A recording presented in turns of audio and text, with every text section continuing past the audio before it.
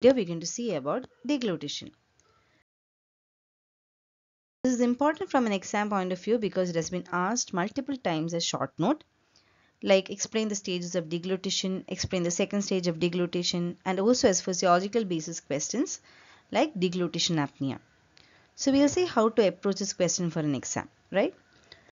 So you can start off with the definition of deglutition, which is deglutition or swallowing refers to the passage of food from the oral cavity to the stomach. Okay. And it has three phases, which are oral phase, pharyngeal phase, and esophageal phase. Now we have to know in detail about each of these phases.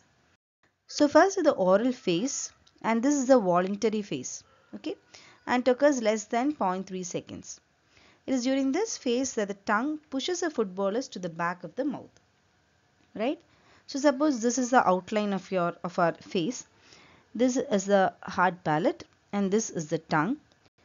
So during this phase, and by the way, this is the esophagus, and the bolus of food is here. Okay, so the tongue will push the bolus of the food to the back of the mouth, and that is the first phase, which is the oral phase.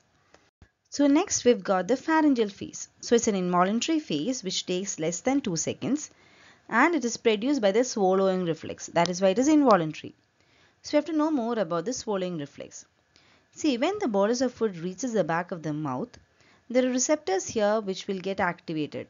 Okay, these are the mechanoreceptors that are present in the pharyngeal region, which get activated, and this in turn will send the impulses via the nerves present there, like the glossopharyngeal nerve, the trigeminal nerve, as well as the vagus nerve.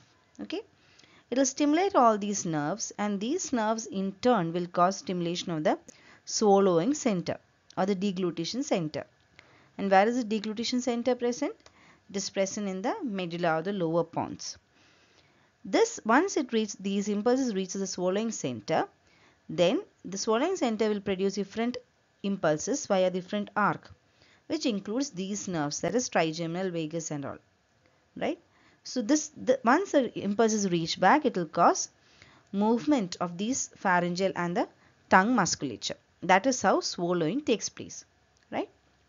So here you can see this, when the bolus reaches here, the mechanoreceptors will be activated. This transmits the impulses via these three nerves, which are trigeminal, glossopharyngeal and vagus. This in turn will stimulate the swallowing center, which send different impulses back to the pharynx as well as the tongue via these nerves itself. Okay. So now we'll see the steps again. So the receptors present were the mechanoreceptors that are present around the opening of the pharynx. The afferent arc consists of the three nerves, trigeminal, glossopharyngeal and the vagus. In turn, they reach the deglutition center, which is located in the medulla and the lower pons. And the efferent arc consists of the nerves activating these pharyngeal musculature and tongue. Okay.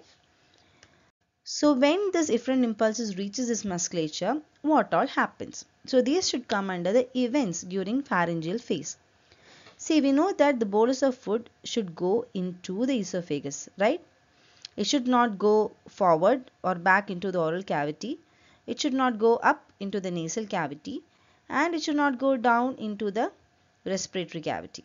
Okay, so during swallowing there will be movements so that all these other cavities will be shut off and only the esophageal route will be opened up. So first, in order to cut off the oral cavity, what happens is the posterior pillars of the fauces will be approximated so that the bolus will not go back into the oral cavity. Next, to cut off the nasal cavity, the upward movement of the soft palate will be there. So see, here you can see that this is the soft palate. So during deglutition, the soft palate will attain a more horizontal or an upward movement will be there, so that the bolus will not go up into the nasal cavity. Next, we have to shut off the respiratory or the laryngeal cavity, right? So the larynx and the airway is shut off, and for that the vocal cords will be approximated. So during that time there will be a temporary stoppage of breathing, and that is called deglutition apnea. Okay, so the vocal cords will be approximated, the breathing will stop temporarily, and that is called deglutition apnea. Not only that, the epiglottis will swing backwards. So see, here you can see that this is the epiglottis. This will swing backwards so that the bolus will not move into the respiratory tract or into the larynx. Okay, the epiglottis will act like a door there, right? Next, we have to open up the esophagus. So to open up the esophagus, two movements will occur. One, the larynx will be pulled upward and anteriorly. See, this is the larynx here. This will be pulled upward and anteriorly, so that what happens? This opening, here's the upper esophageal sphincter, this will be opened up. Not only that, the upper esophageal sphincter itself will open up, right? So two movements that will open up the esophagus here. One, there will be movement of larynx upward and anteriorly. Two, the upper esophageal sphincter will be opened up, and thus the route for the bolus to go will be clear, right? So these are the things that occur during the second phase or the pharyngeal phase of the deglutition.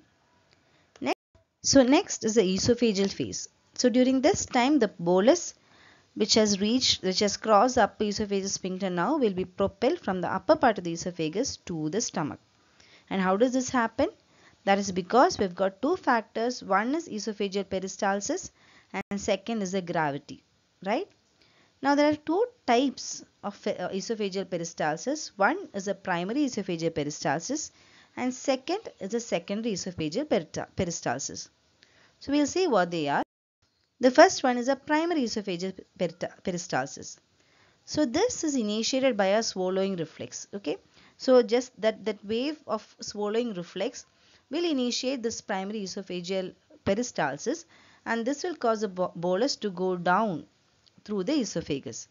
So the rate of this is around 3 to 4 centimeter per second, and it is coordinated by the vagal fibers that emerge from the swallowing center. See, remember in deglutition reflex we had said that we've got this vagus nerve which has got fibers all down along, right? So these vagal fibers will coordinate this movement or this primary esophageal peristalsis. Next, we've got secondary esophageal peristalsis. So what is secondary esophageal peristalsis? This is produced when the primary peristaltic wave fails to move all the food that has entered the esophagus into the stomach. See, suppose the primary peristalsis could not let all the food into the stomach, then we have the secondary esophageal peristalsis. Now this is initiated by distension of the wall. See, suppose this is the structure of the esophagus.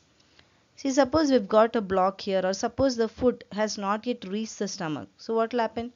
There will be distension of the wall here, and this in turn will stimulate our intrinsic nervous system, and that will stimulate the secondary esophageal peristalsis. So with the secondary esophageal peristalsis, all the bolus will reach the stomach. So this is how food reaches from the oral cavity to the stomach. Okay, so that will complete your answer. You also have to write about some applied aspects, like what will happen if there is abolition of deglutition reflex. What will happen? There will be regurgitation of food. The food will come backward. Then what is meant by aerophagia? Aerophagia means air will enter the stomach, and this happens when there is a low tone of the lower esophageal sphincter. You can also mention about ecclesiocardia, which is a disease in which the lower esophageal sphincter fail to relax. So here again the esophagus will be dilated.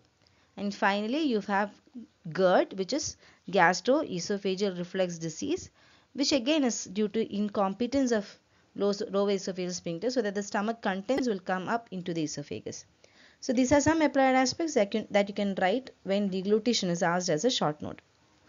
So to summarize, you can start with the definition. You can write about the phases, which should include the oral phase, the pharyngeal phase, in which you can draw this diagram of swallowing reflex, and also the events that happen during swallowing. And then you can mention about the esophageal phase and write some applied aspects. So I hope this concept is clear. Thank you.